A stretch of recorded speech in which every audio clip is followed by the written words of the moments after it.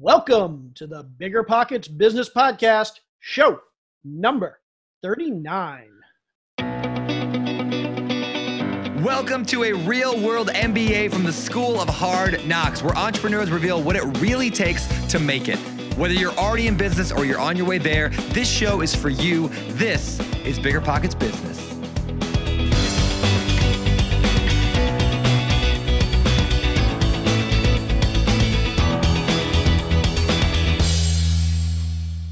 Hey there, everybody. I am Jay Scott. I am your co-host for the BiggerPockets Business Podcast, and I am here again this lovely week with my lovely co-host doing this lovely episode.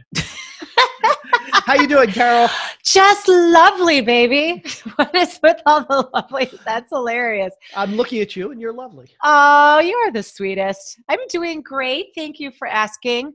Love, love, love this time of year, right? We're in that first month of the new year, and that means for most of us, new ideas, new initiatives, new businesses, new employees, new things all the way around. And it's 2020, which is just cool. So all is well.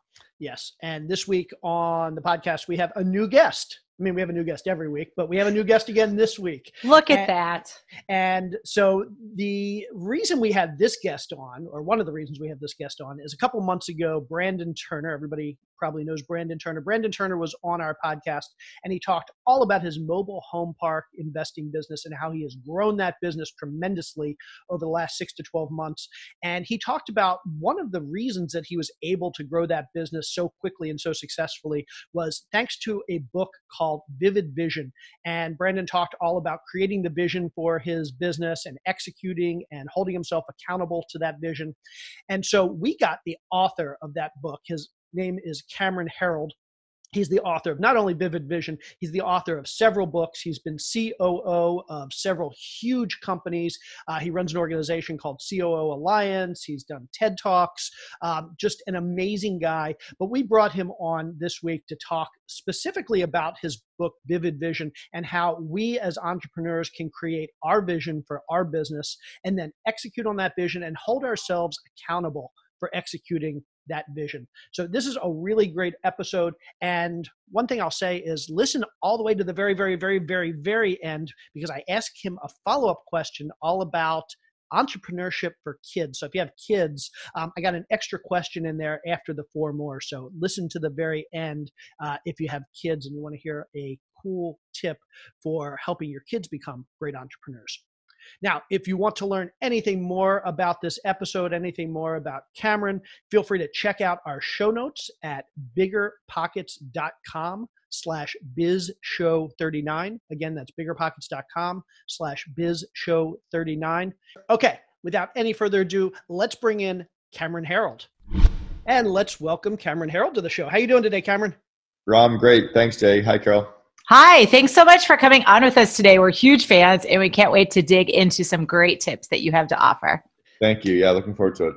Yeah, so for our audience that doesn't know you, doesn't know your background, and they probably know a little at this point, but you've written a number of books, you've grown a number of companies to tremendous value. You're a coach, you're a speaker, you've done a whole bunch of things. Can you take us back and tell us a little bit about how you got started and where your entrepreneurial career came about and how kind of you've gotten to where you are today? Sure. Yeah. So I was groomed as an entrepreneur. My father and both my grandfathers, a couple of my aunts and uncles, they all owned their own companies. So all we ever really knew growing up was entrepreneurship. And I grew up in an era when entrepreneurship was not cool. So really entrepreneurship has only been cool since about 1998. Prior to that, when I was a kid growing up, entrepreneurship, we were vilified. We were called greedy and materialistic, and even people within our family that weren't the entrepreneurs thought that we were different and stood out, so it was hard growing up as an entrepreneur, being groomed as an entrepreneur, but I had probably about 16 different entrepreneurial ventures by the time I was 18 years old. I actually chronicled all of those on a talk that's on the main TED.com site. So if you go to TED and look up my name, you'll find my TED Talk, Raising Kids as Entrepreneurs, from 10 years ago. And then when I was 21 years old, I had 12 full-time employees in my first company that I really, built and ran. I had a company for 3 years while I was in university. And we painted houses. And I at one point had 106 houses being painted. I had 6 simultaneous job sites. And, so I was taking business and law at university and realized that I had more experience than my professors had. They had the theory and I had the experience side. And when I could couple that together, it was starting to kind of supercharge my growth as an entrepreneur. So I got involved in a group called College Pro Painters, which ended up being the largest residential house painting company on the planet. I recruited, trained, and coached 120 of their franchisees by the time I was 28 years old. 2 of which, one was Elon Musk's brother, Kimball Musk. I hired him back in 1993. And then his cousin, Peter Reeve, who built Solar City, he also worked for me back in 1993. So I had coached 120 entrepreneurs before coaching was a thing. And then from there, went on and co-founded a franchising group for an auto body chain, which in the US is called Gerber Auto Collision. In Canada, it's called Boyd Auto Body. It's the largest collision repair chain in North America. Left there in 98 when we took the company public, and I was hired as president of a private currency company, kind of similar to what Bitcoin is doing today. We did it 20 years ago where we had Starwood Hotels, Avis Rent-A-Car, Hard Rock Cafe, Bose Stereo, all accepting our digital currency instead of the US dollar. We built that company up and sold it. And I left there in October of 2000, right at the crash of the dot-com era. And I joined a garbage company, much to my parents' chagrin. My mom was a little disappointed in me. I told her I was joining a company called the Rubbish Boys. They were changing their name over to 1-800-GOT-JUNK. And I joined them as the 14th employee and came in as their chief operating officer. And when I left 6.5 years later, we had 3,100 employees system-wide. We'd gone from 12 cities to 330 cities and from 2 million to 106 million. Operating, in 4 countries, and I ran everything except IT and finance. Left there 13 years ago and started coaching real companies. So I typically coach companies with 50 to 500 employees that really want to scale to the 500 to 5,000 range. And I've coached companies now in 28 countries. I've done paid speaking events on 6 continents, and I've written 5 books that are all on Amazon, Audible, and iTunes. And that's the bio. That's all. So you've just been kind of hanging out and things have just been, magically coming your way and all that sort of thing your whole life, right? They just land in your lap. Something like that. I love, so you talk about growing 1-800-GOT-JUNK. You grew several other companies as the COO. And I know a lot of our listeners, they're growing companies themselves. And I think a lot of us as entrepreneurs, when we're starting out, we tend to think, okay, the COO is responsible for growing our company. So the COO is responsible for everything, and he's the guy that makes the decisions, and he's the guy that decides if we're going to be successful or not. And some people think about the CFO, the chief financial officer. So the guy who's responsible for all the money stuff and not just the accounting, obviously, but from a high level, all the money stuff.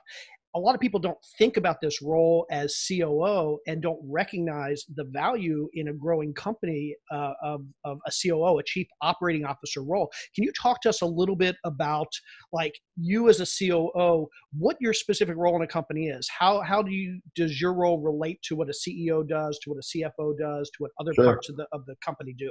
Yeah, if you go back over the last number of years, 30, 40 years, and look at some of the best companies that have scaled, that have really grown, there's often, almost always been a 2-in-the-box kind of model where there was a CEO and a COO. And one of the best examples today is Sheryl Sandberg.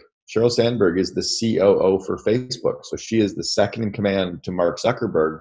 And it's a true yin and yang approach where you have Mark's creative and geek and kind of tech and kind of vision, and then you have Cheryl's operational and execution and people and culture side, and they mesh those two together, and they're like nitroglycerin, they're on steroids. So the COO, Harvard actually wrote an article about 15 years ago called The Misunderstood Role of the COO, and they identified 7 distinct types of chief operating officers. So the COO is very different, but they tend to be the person who does everything that the CEO sucks at and everything that the COO doesn't want to do, versus the CFO or the CMO or the CTO that tend to stay in their lane on running an area. So sometimes the COO has finance report to them, sometimes they don't. Sometimes the COO has marketing report to them. Sometimes they don't. They just tend to operate and run everything that the CEO doesn't love or isn't good at. And a very, very high trust factor between the COO and CEO. In fact, we actually started an organization 3 years ago called the COO Alliance as a place to give second in commands, a place for them to come and share information with each other. And so you run COO Alliance. Can you talk to us a little bit more about that organization? Yeah, there's just so many groups for entrepreneurs. There's groups for real estate people, there's groups for marketers, there's really great groups for lawyers and engineers and accountants, but there was never a group or a mastermind or a community for the second in command, a place for them to go and share with each other, grow themselves, grow their company, learn how to operate with tighter relationships with their CEO. So we created that organization over 3 years ago. We have 5 events per year, and the members pick 3 of the 5 events to go to. Minimum criteria for membership is 5 million in revenue and 30 employees. That's awesome. Okay, so the reason that I was really excited to get you on, and I've been familiar with your work for a while, but it kind of came top of mind a couple months ago.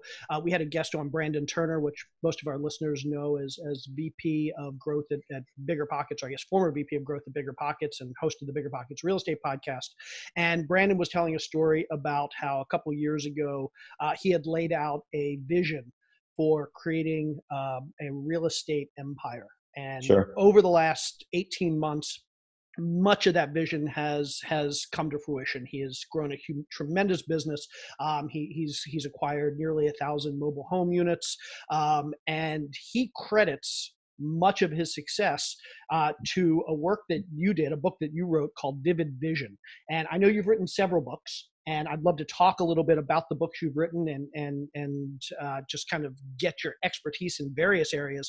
But I'd love to focus a little bit more for the time being on this book, Vivid Vision, and how it has the ability to take entrepreneurs or want to be entrepreneurs and really focus them and focus their goals and focus their vision on achieving tremendous success. Can you talk to us a little bit about the book Vivid Vision and how it came about?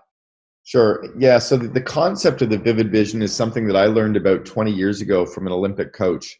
And I was working with a high performance sports psychologist who coached Olympians. And one of the things that he focused with them on was vision.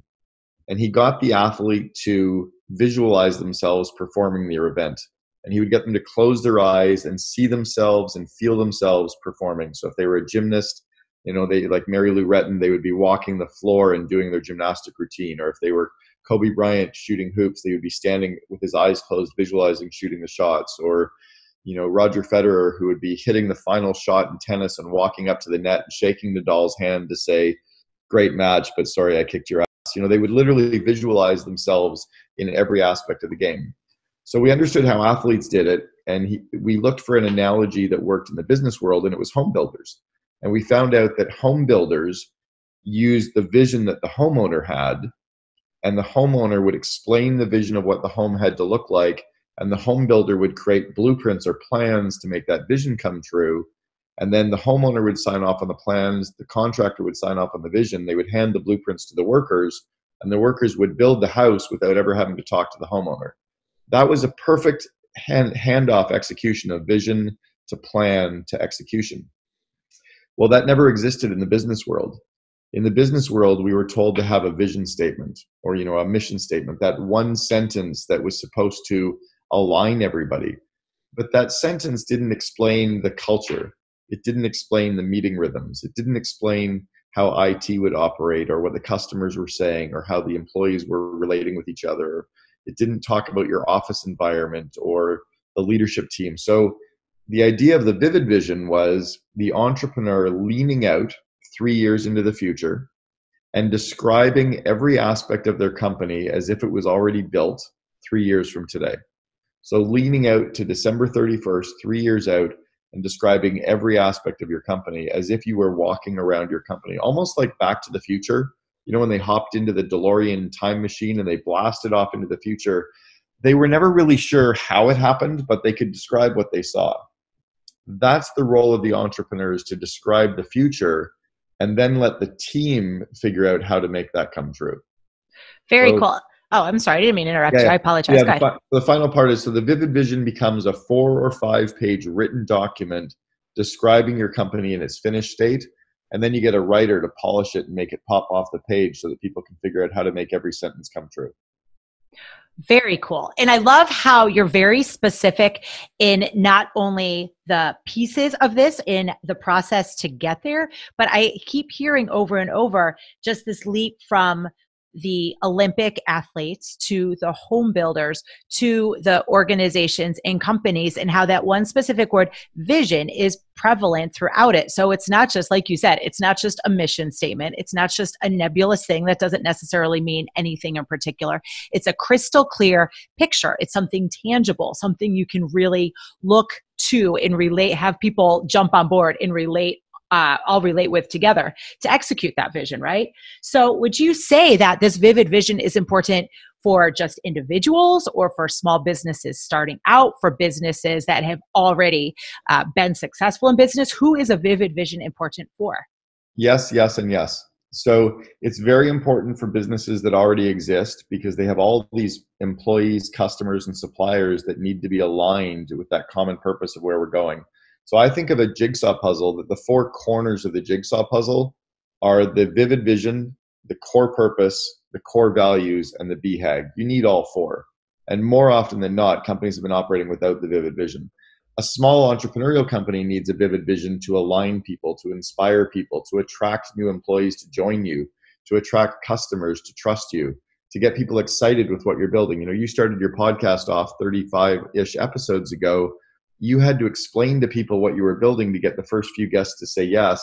And then after you got the first few guests, it was easier for the others to buy into the vision, right? When I started my Second in Command podcast 2 years ago, same thing. I had to explain the vision of what we had, and that gets people excited.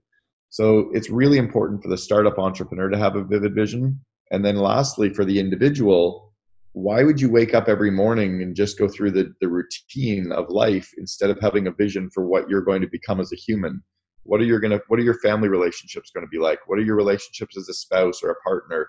What will your relationship to your friends be like? What will your relationship to health or fitness or finance or food?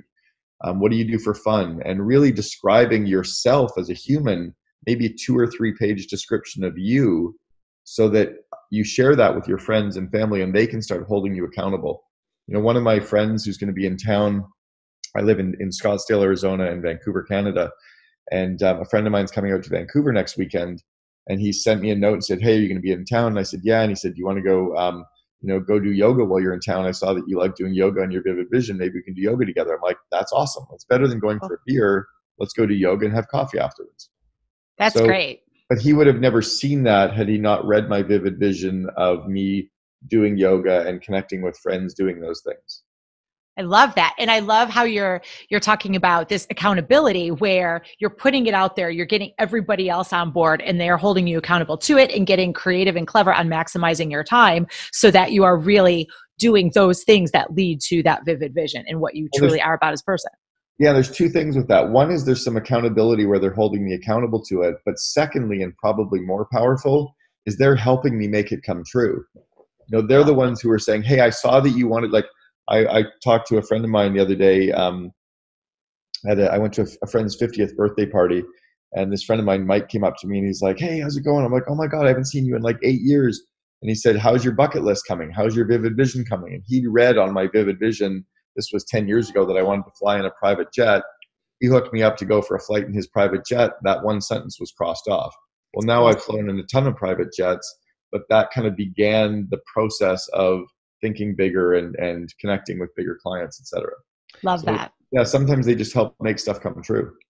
Here's one of the things I love about the idea of the vivid vision. And you talk a lot about this in the book, but I think something that jumped out at us when Brandon was on the show and talking about his vivid vision, typically when we talk about a mission statement or a business plan for a business, we talk about a formal document. We talk about, here's the right format. This is what an angel investor or an investor or a VC or a partner is going to be looking for. Here are the different pieces of it. But when it comes to a vivid vision, there's no correct format. There's no prescribed way of creating it. Brandon talked about, he had written a newspaper article And it was basically a 4-page newspaper article that basically was describing the history of a company that didn't yet exist in the future, and basically looking back on the history of this company that he was going to build. And so the nice thing about a vivid vision is you can make it anything you want. You can design it any way you want. Can you talk to us a little bit about some of the different ways people have designed their vivid visions and espoused their view of their future companies and their future selves? Yeah, most people don't have the creative idea to take it to the next level. So I give them a framework or a format for it to come out where it becomes a design elemented, professionally written 4 to 5 page description of your company. Some people have done like the newspaper articles. Others have done press releases that they've written about their future company. Others have written speeches where they've delivered a speech.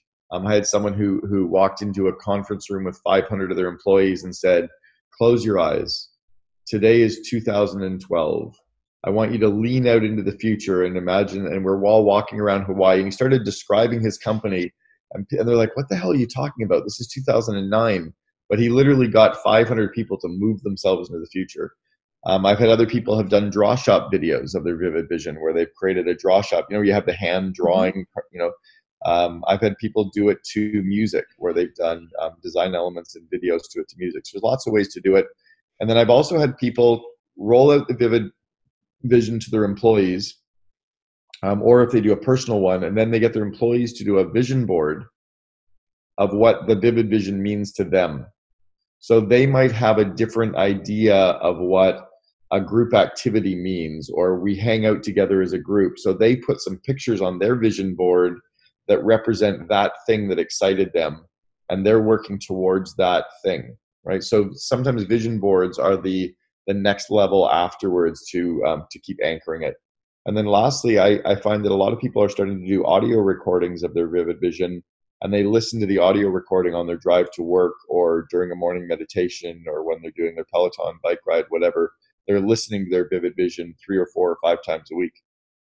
That's really cool. So it sounds like the principles in crafting and creating one are all the same within the framework that you've laid out, but then everybody can really customize it to what resonates the most with them personally. And then, like you said, drive it down through the organization by having other people customize what it means and what's most impactful for them and how that relates to the overall bigger vision, right?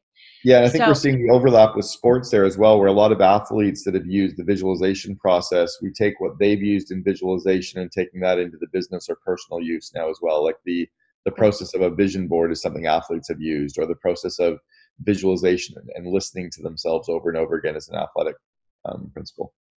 Excellent. So when you're talking about somebody developing this vivid vision from the beginning, who do you recommend we work with? Do we do it as an individual, or do we partner up with a partner, a spouse, or with other people on your team? Or do you recommend right off the bat people get input from other business associates or mentors or other people that they're working with in other companies?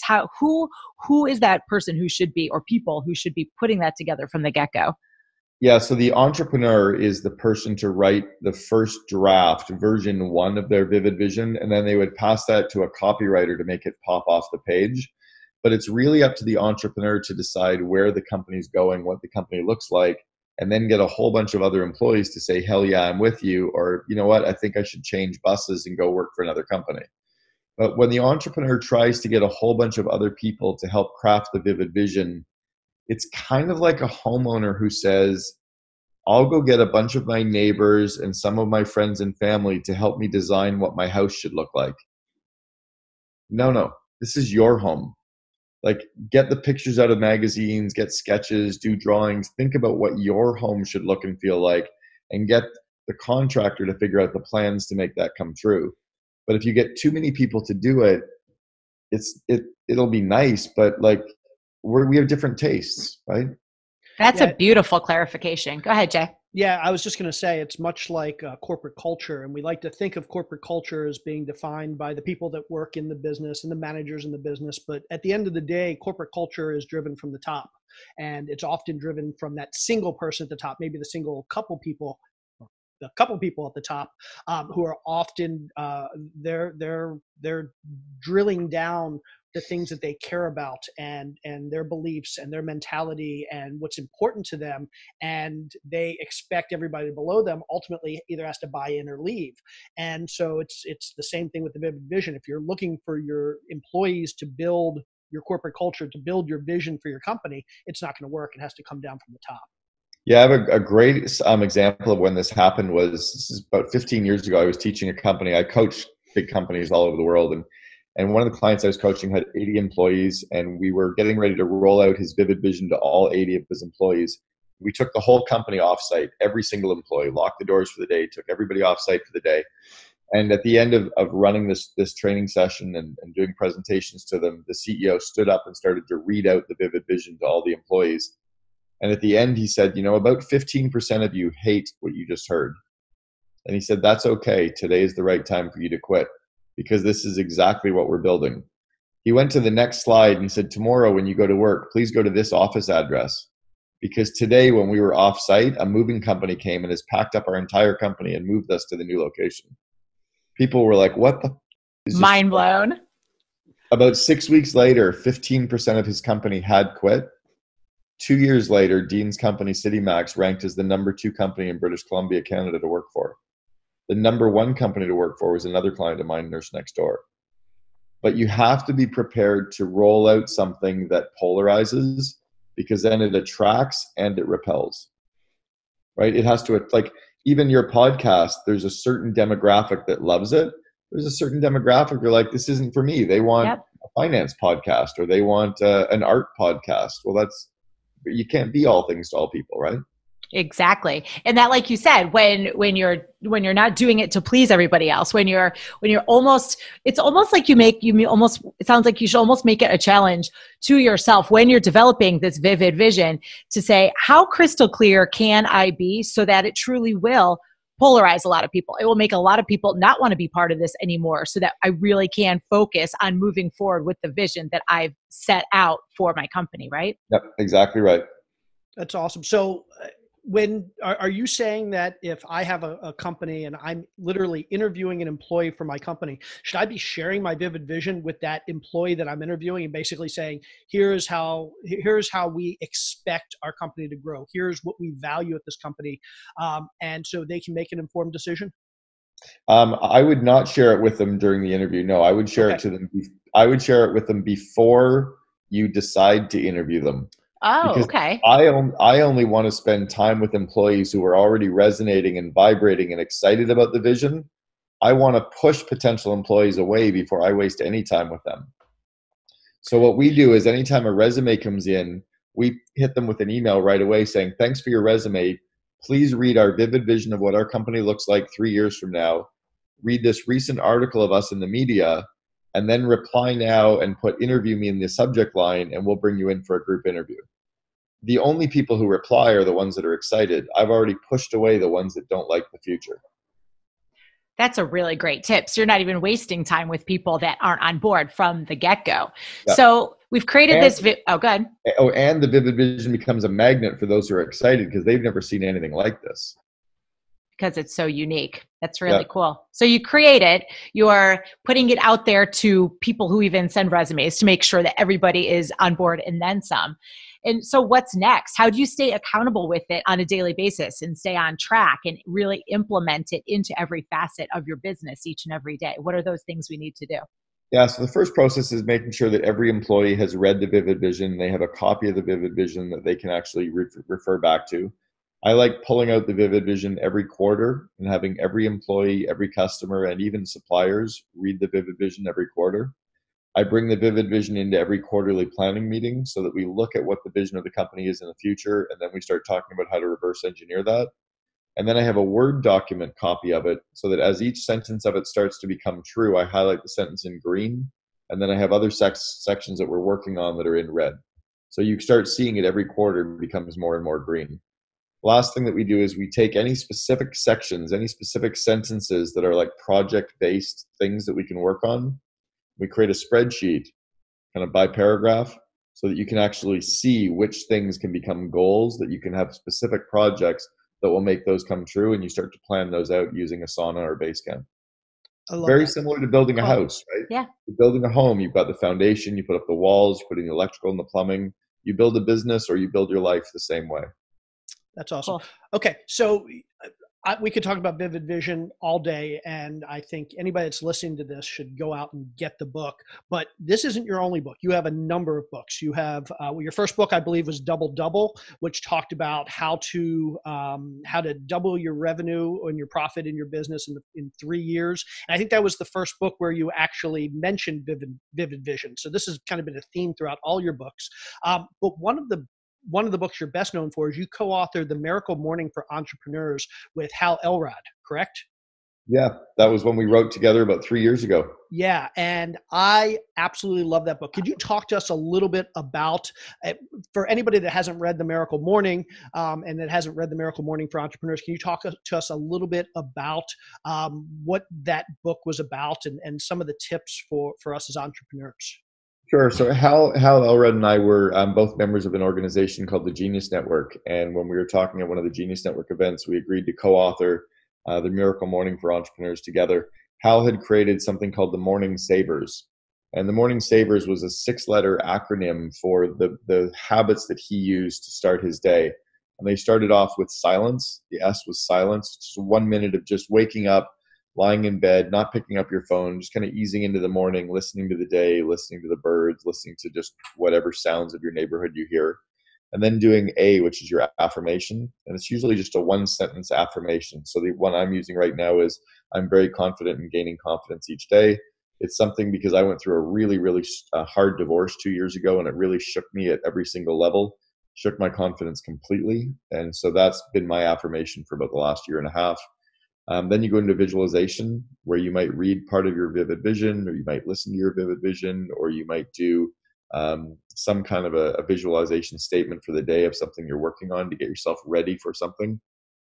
Often, if I'm doing speaking events, I've done speaking events now in 26 countries.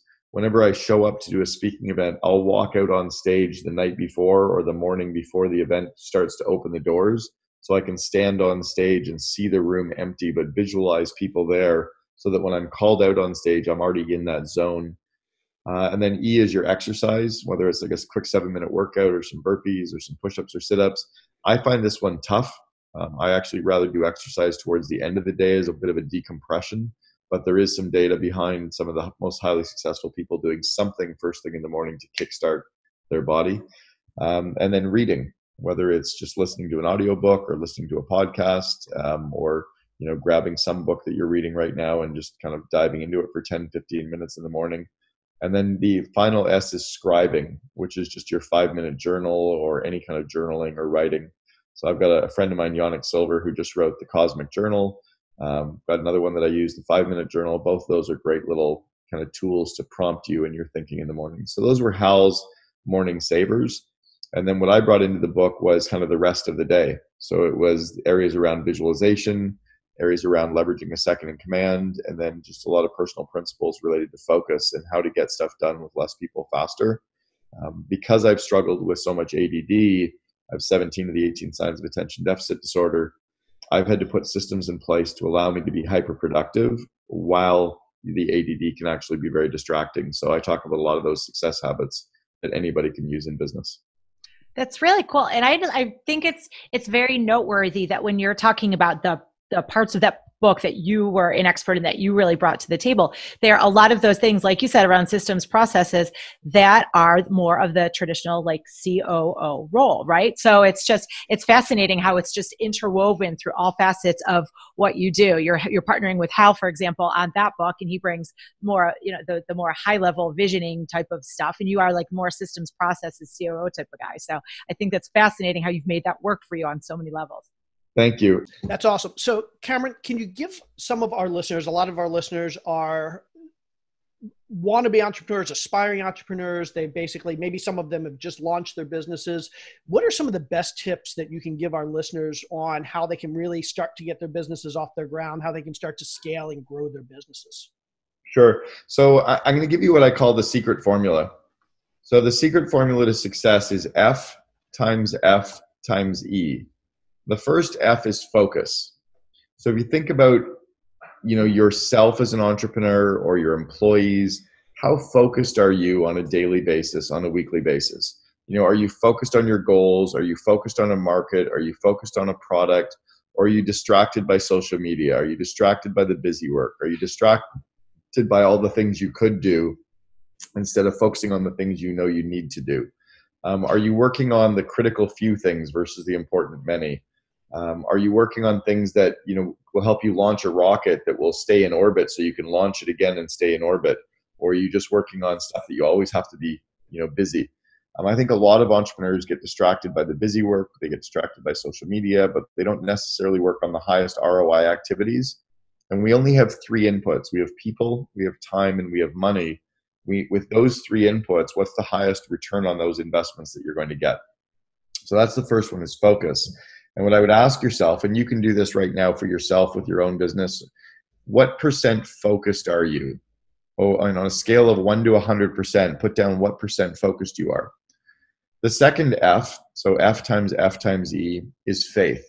That's how much faith do you have in yourself, in your market, in your business, in the model, in your community? How much faith do you have in your team? Or are you getting shaky? Are you worried? Because when you start losing confidence, when you start losing faith, that really shakes everything. It shakes your marketing, it shakes your message, it shakes your inputs, it shakes the effort you're going to put in.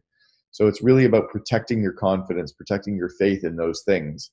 So again, I would ask yourself to rate yourself as a percentage. How much faith do you have in all of those things? And give yourself a rating of somewhere between 1 and 100% on faith. And you can do this on a daily basis, weekly basis, monthly, quarterly, right? You can rate yourself. And then the E is effort. How much effort are you putting in? A lot of people think that, being an employee is the same as being an entrepreneur, right? When you're an entrepreneur, you should be able to work 9 to 5. No, not at all. Being an entrepreneur is more like a 5 to 9 job. You're always thinking about it. You're always writing notes about it. You're always worrying about it. You're always obsessing about it. And people think that it's so easy to start a company and make a lot of money, and because they waste time in a corporate world or in a normal job. Well, that's not true. Like, if you want to be in the top 0.1% of all individuals in terms of money and free time, it's a lot of work. So rate yourself as how much effort are you putting in, right? Are you wasting time? Are you working really hard? Or are you just kind of passively working on stuff, which is fine, but your success comes from the multiplication of those three. So let's say that you gave yourself 50% focus times 50% faith times 50% effort. That gives you a 12.5% chance of success if you multiply them out. So you think, okay, well, let's get to 80% focus times 80% faith times 80% effort, right? That sounds pretty good. Yep. That multiplies up to 51.2% chance of success. It's 50-50. You may as well go to Vegas and put all your money on red or black and roll the dice once, because you got about the same chance of success. Even if you get to 90% focus times 90% faith times 90% effort, that's a 72.8% chance of success. Still 25% chance that you're not going to be successful. So truly being successful as an entrepreneur in the startup arena or in the medium enterprise arena, and even more when you get into the enterprise level, is around getting yourself to 98% focus times 98% faith times 98% effort, and working to get those levels always up, because that multiplies up to a 94% chance of success. I'm okay with 6% failure odds. I absolutely love that. And I think this just reinforces that COO mentality that you have. It's all about efficiency, and it's all about optimization, and it's all about eking out every last percent, because when you multiply out the percentages, 1 or 2 or 3%, they matter. Drop, multiplied by 1 or 2 or 3%, multiplied by 1 or 2 or 3%. I mean, if you drop 3% on each of those, 3 times 3 times 3, it's huge. It multiplies out quickly. It's exponential, not linear. I absolutely love that. Great. So fantastic. Okay. This is the part of the show that we want to jump into, called 4 More, where we're going to ask you 4 rapid fire questions that we ask all our guests. And then when we're done with those questions, we're going to jump to the more, which is where we're going to have you tell us a little bit more about where our listeners can connect with you and find out more about what you've done. Sounds great. Excellent. Okay. I'm going to take the first question. So you mentioned the job that you had, or the company that you started when you were 21, but sounds to me like you probably were doing stuff before you were 20, 21 years old. So what was the very first job you ever had, and what lessons did you take from it? The first job or the first little business venture? I'm going to let you tell me. Which one did you learn more from? I probably learned more from having a newspaper route when I was around 10 or 11, because I was in grade 5. So I was around 11 years old. And I learned about customer service. I learned about handling rejection. I learned that I made all my money in tips, which was based on customer service and blowing people away. I learned that I could hire someone to deliver papers to a whole bunch of houses, and I could collect the money at the end of the week, and I made the money on tips, and I could pay them a wage. I got in trouble for it because it was my brother. I was hiring my brother to do half my work. And my dad praised me at the same time. I think I learned a lot from that. But my first business venture, I was collecting coat hangers door to door and selling them to dry cleaners because they paid a recycling fee. Love No that. kidding. I was 7 years old. They used to give you 2 cents per coat hanger, and my mom caught me phoning everyone in the yellow pages, and I had someone who wanted to pay me 3 cents, and I asked for 4, and I finally said, "How about we do 3.5 cents?" And he started laughing, and he said, "How old are you?" And I said, "I'm 7." And he said, "Fine." He goes, "I'll give you 3.5 cents a coat hanger." And then my mom was standing there, and she's looking, and she's like, "But where are you going to get them?" And I opened up my closet, and they were filled with coat hangers because I'd been going door to door in the neighborhood collecting them from all the neighbors. That was just me spotting an opportunity and recognizing my mom was bringing coat hangers in and getting paid. I could do that too. And then negotiating, you just had to hustle and phone everybody. Like, it just seemed. Wow. Like a 7-year-old does. Arbitrage at 7. Yeah. So I was 7 years old. I was in grade 2. That's awesome. amazing. In second grade. I love it. Okay. So you had so many entrepreneurial ventures along the way. I would love to know, is there some opportunity at some point that you decided, no, I'm not going to do that? It's an opportunity that you said no to. And in retrospect, do you think it was the right decision? Well, I've got one that I said no to that in retrospect was a horrible decision. The summer of 2008, Tim Ferriss was a good friend of mine. He'd been to my home a couple of times in Vancouver. We'd hung out together, and I was taking Tim to his first Burning Man. And he called me the night before and said, he asked if a friend could come with him. And I said, for sure. So this friend was going to come as well. And at about 2:00 in the morning, this friend was pitching us on this business idea. And he was explaining that you would go to an app store, and we didn't know what the app store was. We thought it was like, is it like a 7-Eleven? Do you have to go to the mall to go to this app store? He's like, no, it's like a website on your phone. You'll go to a website and you'll download another website. I'm like, okay, so we'll download an app, right? And then what do you do when you're on this app? Well, you'll press a button and like limousines and taxis will come to you. That is the stupidest idea we'd ever heard. And it was Garrett Camp, who was the founder of Uber. 6 months before he hired Travis, Garrett was pitching us on Uber, and 4 of us told him it was the stupidest idea we'd ever heard of. Wow. That's crazy. That's crazy. And probably one of the more complicated COO positions on the planet. Yeah. Oh yeah, for sure. That's awesome. So in every industry, there's a lot of bad advice that floats around. In your industry, whether it be as a COO, whether it be as a mentor, a coach, a business owner, what is some of the worst advice you tend to hear? And how would you flip that around and turn that into good advice for our listeners? Well, yeah, opinions are like assholes. We all have one. And I think a lot of the advice that we get is based on opinion or based on experience without having enough data to understand if that advice is applicable. So somebody saying, you should be advertising on, really? Do you know what my client is? Do you know what the demographic is? Do you know what my lifetime value is? Do you know what my cost per acquisition is? Do you know what my business model is? Do you know where my customers spend their time? Oh, then maybe I should not be advertising on that medium. Maybe I should be advertising on this medium. So there's a lot of opinions on you should be on Facebook, LinkedIn, marketing, Google, radio, TV, billboard, outdoor, print, newspaper. Maybe. So I think we have to be very careful with listening to the advice until the people giving it have enough data. So I frequently will get asked, who should I get as a coach? I'm like, that's a stupid question. Like the world's littered with coaches. What do you want to learn? What do you need to improve on? What kind of a coach are you thinking of looking for? What have you had in the past as coaching? That might tell you what kind of a coach you need. But, Marshall Goldsmith is a great coach, but he's $250,000 a year. Oh, you don't have that budget. Okay.